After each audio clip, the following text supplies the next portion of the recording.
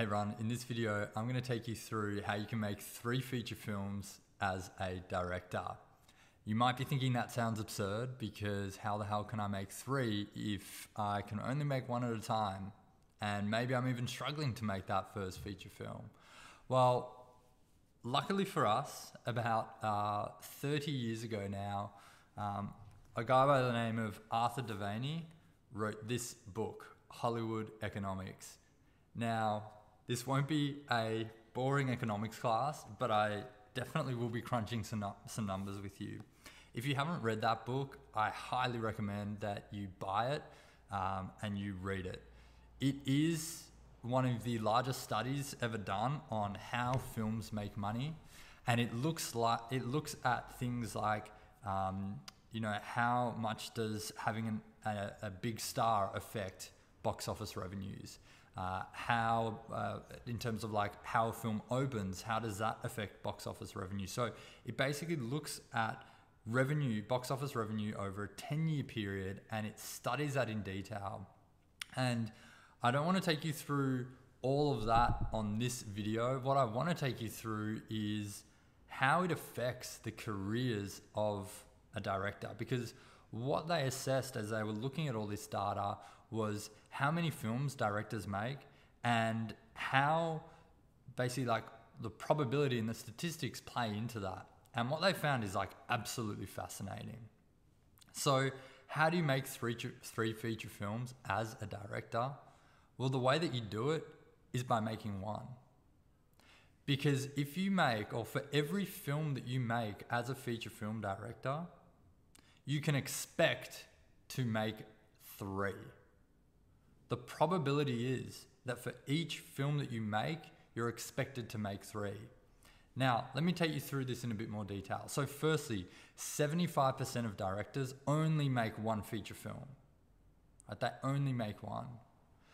But a director who has made that 1 movie can expect to make 3 more. So if you only make 1 feature film, you're essentially leaving 2 features on the table.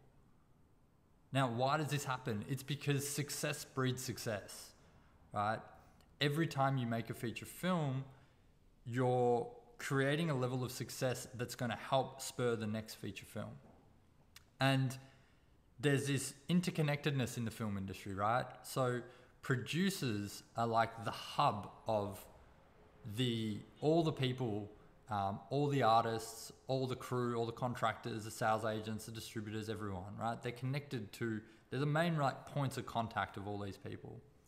And so as a director makes a feature film, makes another feature film, they're getting a wider access to this network. They're meeting more producers.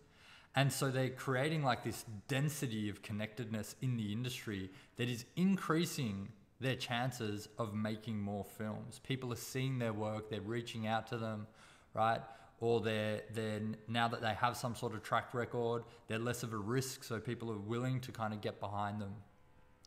And this is really interesting because I think like there are 75% of directors, right? They only make 1 film. But if they just knew that for every film they made, they could make 3, I think that would make a huge difference on how they approached filmmaking. And what's interesting is that it doesn't stop at 1. So if you make 2 feature films, you're expected to make 6. If you make 3 feature films, you're expected to make 9 feature films in your career. Now, who wouldn't want to make 9 feature films? I mean, Tarantino's only going to make 10 feature films. So it's like, if you can get to 3 feature films, you can have the length of career that someone like Tarantino has. Now, that's not to say that it's going to be as successful, right? There's a lot of other variables that go into that. But just speaking in terms of like the amount of films that you can make. And I think if you go out and if you look at the industry, I think this is really, really common. Like most directors who you know are working in the industry, like you look back and they've made a bunch of films. And I know from personal experience, I've worked with a lot of directors who have actually only made 1 feature film and they haven't made more after that. So there is this real like point at the end of that first feature, I think that's really pivotal for a director. And if they know, or if you know that the kind of odds are stacked for you, not against you, then it may help propel you into the next one. So that's what I wanted to take you through in this video. I think the last thing to note is that as you make more films as a director, your probability of making more films increases. So again, if you just make more films, you're more likely to make more films. And so this really speaks to the importance of making feature films, right? There's no point sitting on the sidelines. There's no point making short films, right? Like I think they serve a purpose, and then after that you have to start making features, because this doesn't look at how many short films did a director make and how does that influence feature films. It's really like feature films are the starting point for this. Feature films are the starting point of building a career in the film industry. So that's it for this video. I hope you enjoyed it. I'm going to be referencing this book a lot more because I've learned a ton from it. So I'm going to take my findings and give them to you on this channel. So that's it for this one. I'll see you on the next one.